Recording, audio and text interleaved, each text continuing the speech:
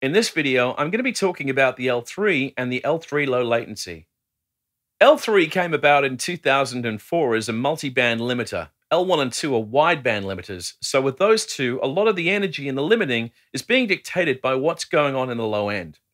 So if all the power in your mix is in the lower end with sub-bass, etc., that low end is going to be driving the limiter more. With a multi-band limiter, you can control it better and tell it to overlook those powerful frequencies and create a much better balance across the frequency spectrum.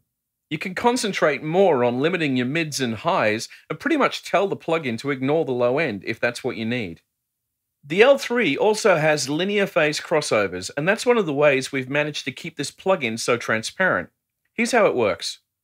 With linear phase crossovers, the L3 compensates for any harmonic distortion that it comes across and gives you a completely transparent end result, just like the Wave's linear phase EQ does.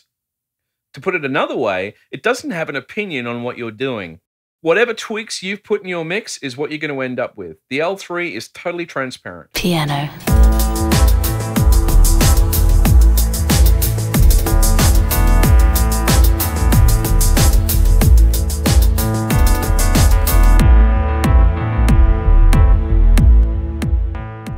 To get the most out of this plugin for mastering, you really need to pay attention to not only which bands you choose to limit, but also the crossover points.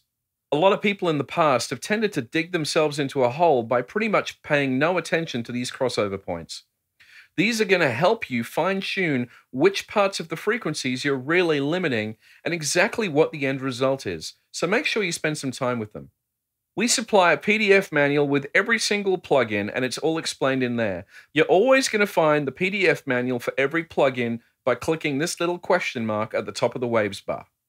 In the L3, the crossovers are linear phase crossovers. In the low latency series, we moved to non-linear phase crossovers, so you get the multi-band limiting with very little harmonic distortion or coloration, and you get incredibly low latency with that power.